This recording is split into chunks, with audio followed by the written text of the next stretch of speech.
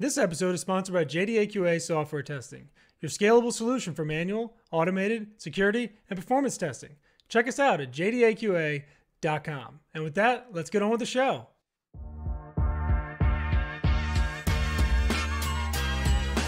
This is The First Customer, hosted by Jay Agner.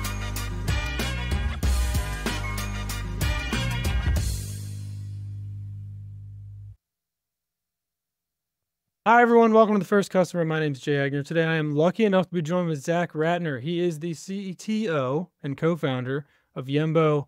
He's an author. He has a really cool book about AI stuff from startups. He's a founder. He's a dad. Zach, hello, my friend. How are you, buddy? Good morning, Jay. Thanks for having me. It is morning there, isn't it? Morning for me, afternoon for you. I'm ahead. I'm over here. So tell me, where did you grow up, and did that have any impact on you being this really kind of successful founder later in life? I believe so. I moved a lot growing up. I was born in New York in a suburb of New York City, and actually spent about 6 years in early high school on to college years in Vermont, kind of in the middle of nowhere, not even really near a new city. So we're in a plot of land that was about 10 acres, and I got to spend a lot of time playing with computers because there wasn't a whole lot of other things to do there. So I would say I got exposed pretty early on, and I feel like that kind of set me up well for everything that happened next by having a little bit of more experience than maybe some of my peers getting into college, when you're practicing writing software engineering disciplines, when you're having coding problems, things like that, having like the experience of just kind of fooling around with it, playing around as a kid. It's all been kind of related. I feel like it's very difficult to separate out professional life from your personal life. It's all kind of woven in together, one and the same. Yes, I agree. And I'm also kind of from the middle of nowhere.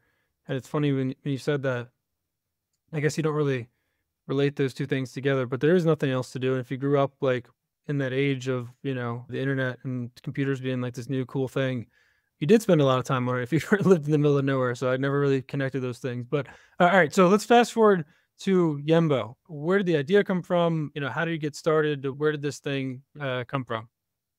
Sure. Yembo is a computer vision company, and we have customers in about 30 countries around the world.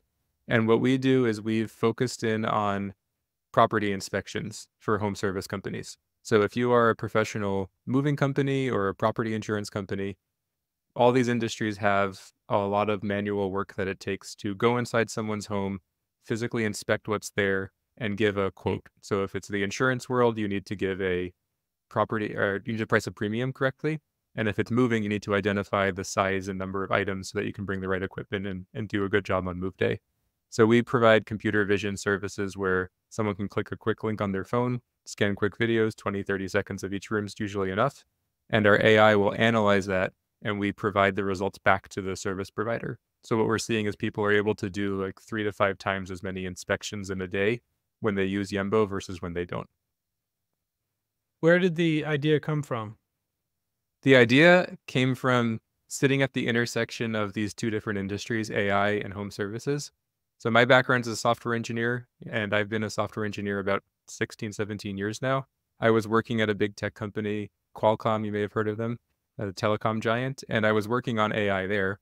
And my wife was working at a moving company, and she was a particularly good mover. And when we got married and moved out to California, she went in and tried to resign because we're going to move across the country. And they liked her, and they said, don't resign, work remotely from home. And one thing led to another, and that made our living room the back office of a moving company. So I got to come home from work and see the nuts and bolts of how this industry worked. And it just kind of sparked a light bulb moment, and one thing kind of led to another, and 8 years later, here we are. Wow. And where did the name come from? Well, you might be able to tell from this that I'm an engineer. The name came from writing code. I wanted a 5-letter name. I wanted a .com available. I wanted to be #1 on Google. And I wanted it to be able to be a verb. If you think about Googling something and these kinds of things, people don't reach for tissues, they reach for Kleenex. So I bought a couple of branding books. I don't really know how to do this, so I was trying to read and see what other people do, but I didn't really like anything. So I just wrote code that would spit out different 5-letter combinations, and Yembo stuck. We still didn't really love it when we first saw it, but I told my co-founder, I got the .com, I checked, doesn't seem to mean anything offensive in foreign languages, so we're going to use it for now. And if you think of anything better, just let me know. I'll be happy to change it. And that was 8 years ago. Here we are. That's a great way to get a name to stick. Is just, "Oh, we'll keep it for now, and it'll always stay the same." So, how did you guys get your first customer? Since we're building AI, we did a waitlist model. So building AI is very complicated. If you think about Tesla is still working on building a full self-driving car where you don't actually need a steering wheel. So what we did was we wanted to make sure that we were able to provide something of immediate tangible value, but being able to identify everything that people own is a very complicated problem. And we didn't want to run out of time and money before we got there. So what we did was we built a product that solved the drive time, and the AI couldn't detect very much. Could maybe detect 3 or 4 different items, but we found customers that were interested in not having to go and physically drive out and do the inspection. And I thought that was pretty key because your first customer is crucial. They put you on the trajectory. They start giving you feedback, they make support tickets, and you kind of start aligning where you're going with what they're asking for. So I think in hindsight, we did some things wrong, some things right when we were starting out. But I think one of the things we did a pretty good job on was being very strategic around who that first customer was. And we did that Hmm. by going to an industry trade show, demoing the technology, and saying, hey, we only have bandwidth to take on 3 customers this summer, and in the fall, we'll take on 5. And we had people drop in their business card and sign up, and then we basically interviewed them. We talked to them, asked more about what their pain points were, what problems they were trying to solve. And that was pretty helpful in just sussing out what the buyer psychology was, what made people want to use this, because the kind of person that wants to be first is usually not mass market. They generally want to be pioneers. A lot of times people asked about exclusivity because they wanted to keep their competitors out of it. And a lot of times they were more interested in being first with something, and the business implications around how good is your onboarding, how fast is your training, all these important things kind of came later. So when we were talking, some people presented really well at the trade show, but you talk afterwards and you realize that they were kind of expecting a more polished product than we had. And we were just honest and said, hey, I'm sorry, I don't think I can do that yet. Why don't I slot you in? We'll touch base in 6 months or so. And we went back and talked to everybody. But I think being really strategic around who is the kind of person that I want to make a rock star by being the first, and then going and searching and running a clean process and finding those people was really key for us. It's like such a textbook, like way to do that. Did you guys have coaching to figure that out? Did you read a bunch of books? Was your co-founder strong in some of those areas? Like, how did you know that kind of very methodical approach was exactly how, everybody tells you to build a company like this? I guess no one told us explicitly how to do it, but what happened was, so I guess to give a little background, so we're at this trade show. It's a moving and storage trade show, and the booth next to us was, I think, selling cardboard boxes. So there wasn't a lot of technology that would come to these events. And what we did to prove our technology was we trained an AI to detect people. And we had this big TV and a camera on top, and we paid a little bit extra to put the booth right at the end of the buffet lunch line. So when people would come and they'd put their macaroni and cheese or their salads or whatever on, and they're picking up the cutlery and the napkins, they get picked up by the camera in the corner, and an AI would draw a box around and say, person, 98% confident. And naturally, they look up, they go, what is this? They walk over, we explain, hey, we just did this as kind of a gimmick, but our actual product does this on furniture, and we can use it to do pre-move surveys. And it started that conversation. And naturally, people's eyes were opened, and there was a lot of interest. So it was really just to kind of, I would say, protect ourselves, because we didn't want to be stretched so thin that we're saying, okay, I can't go reply to everybody. There's 100 and something people who are asking if they can get a login. And I don't think we've ever had more than 3 people log in at once before. And we just kind of decide, okay, if I have to be selective, who would I select? And that's what kind of caused that to happen. I wish I could say it was all premeditated, textbook planned, but I think in reality, we didn't even know if we'd go and anyone would care. So we just wanted to get it out there, see what people would say, and then figure it out from there. That's a genius idea. Who came up with that? Where did that idea come from to do the AI or do the people tracing? Where did that come from? I honestly don't exactly remember. I mean, I believe we had 2 employees at the time. So we're all engineers, and we're just discussing how do we make it so that someone can easily get what we're doing. Because when you're at a trade show, people are busy, they're just walking by, and they may not stop and talk to you for 60 seconds to learn. So we just wanted to do something kind of visceral. And then we started just experimenting with a couple of different things, and we found that people probably aren't going to be lugging furniture. So if I train an AI to detect a sofa, they're not going to go by, but we figured people do. And I think it was not, we didn't exactly know how it was going to pan out, but I think it got the point across enough that even people came over confused. Hey, I was 72% person, but my colleague was 80. What's going on with that? But like, perfect segue where you can go and talk about your product. So I think it was a lot of like thinking on your feet a little bit, but it was mostly what's that event that's going to make someone turn their head? And then we just kind of improvised after that. That's great. This is a cool story. And I love that you had cardboard boxes next to you. The contrast there is a great mental picture. All right. So, what does your client look like today as opposed to back then? And maybe not your client specifically, but the profile you're going after, how has that evolved from the first, few customers that you guys pulled in? Sure. So our brand has evolved over the years, as you would hope and expect of a startup. And in the early days, we were focusing more on grabbing people who wanted to be first to market. And all the way down to our color scheme and the user interface, we were focused on being fun and inviting and coming across as futuristic. But now we have people that depend on Yembo to get their jobs done. Like they retrained their workforce, they've brought people in-house, and a lot of times they've even hired different backgrounds of people, because when the AI is doing some of this work, it's easier to hire people in different industries with different backgrounds and train them. So what we're noticing now is we are focusing more on consistency, repeatability, quality, making sure it never goes down. It gives the same results Monday, Tuesday, Wednesday.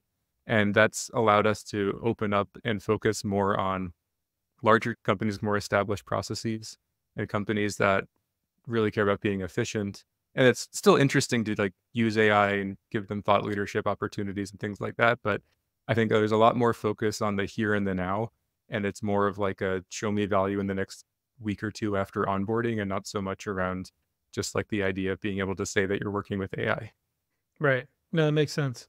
Is U-Haul or like some of these big like moving companies, is that kind of your holy grail that you're, one day would love to have a contract with? Is that where you guys are headed, or is it more towards like storage companies? Like who are you pitching this at from a, kind of industry perspective? Sure. Our, I would say, cream of the crop customer is if you're a moving company that provides full service moving companies. So these other clients that just will rent you a truck or something, they don't generally have a full-time person whose job it is to survey. They just push it entirely to the customer. So if you go to our website, you can see we have some of the largest moving companies in the US, like JK Moving is the US's largest independent mover. They're one of our clients. But I think they realize the most value out of the tool because they have people who, before Yembo, could maybe do 3 or 4 surveys in a day, and a survey is a precursor to an estimate. So if you're a commission-based sales agent, being able to only do 3 or 4 jobs in a day is pretty limiting. So if you have a team of folks like that and say, don't do that, instead have Yembo, you can really grow fast. You can expand into new geographies because you don't have to have physical infrastructure, boots on the ground to be able to go do the estimates. You can spend your time building rapport with the clients and closing instead of asking like how many boxes is it going to take to pack these books you see behind me. And we've just found that the companies that are, you don't need to be huge, but you need to be large enough to have a sales organization to be able to really realize the value out of having this kind of AI co-pilot kind of workflow. Yeah, I mean, it's not often I get products that sound like they really are revolutionizing kind of like a stagnant, old space. But that is usually where the big innovation happens, right? It's like somewhere that like nobody was even thinking of like injecting AI is into how many, books you have behind you to fit in a box to go into a storage unit or whatever. Like it's a cool application of modern technology. And it's, as you know, it's kind of few and far between with the flood of just, everything that's come in. It's like the real game changer stuff is still cool, really, to see that. So tell me about the book. Why did you want to write one? What has it meant to you to kind of write one? And just give me a little bit of the story of where it came from. Sure. So I got one here. By the way, send me your address after. I'll hook you up with a copy. It's Oh called yeah, Grow Up. I love the cover, by the way. It's Thank you. awesome. Yeah, one of our artists on our team put it together. The name of the book is Grow Up Fast: Lessons from an AI Startup. And I wrote it because, I mean, we all just lived through 2023, which was like, feels like there was a new AI discovery every minute that happened in the past year or so. And I was getting asked a lot of questions from like other founder friends that are looking to bring in AI. I had a few friends quit their jobs, start their own companies. We've promoted a few folks on the team into management positions. And I was a little bit frustrated by the fact that there wasn't a lot of material out there on how to put together an AI startup. And if you look at my resume, my background, I'm a software engineer, but I'm not an AI engineer. And I think the key is you don't need to be an AI researcher. In a lot of these business models, your audience probably has companies that maybe are sitting on reams of data, and data is really what makes AI companies interesting. It's not just about making new algorithms. And I was just seeing a lot of people counting themselves out. Oh, well, I don't have a PhD in that, so AI is cool, but maybe it's not for me. And I wanted to kind of debunk that a bit and say, here's our story. Like, here's a guy who married someone who worked at a moving company and was able to turn that into this. And here's how we did it. Here are the things that we tried that didn't work. And the trade show story is in there. Just getting out there, being able to put yourself in front of customers is pretty key. And just wanted to kind of open source what we learned and make AI more accessible to people, because you don't have to have a PhD to be able to put it to work. I love it. Well, I want to hear a little more about what's next for you. I know you're doing keynote speaking and stuff. What does personal brand mean to you now, as you've been in the industry and just kind of been a professional, whatever, for however many years? What does your personal brand mean to you now, as opposed to, when you first got started? I think it's important for pretty much any company to think about this, especially an AI company, because people have pretty crazy perceptions of AI. It's all across the board. Some people are optimistic. I fall into that camp. Some people think of Terminator and 2001: A Space Odyssey, and they don't have the greatest feelings when you say AI. So I think at the end of the day, it just comes down to trust. And what a personal brand means to me is people don't buy just a tool. They want to understand, who am I partnering with? Where are we going? And what are the ideals of the leadership team? What's the world that they're trying to make? And I mean, the features that people sign up for are important, but I think bigger than that is, are these the kind of people that I want to work with?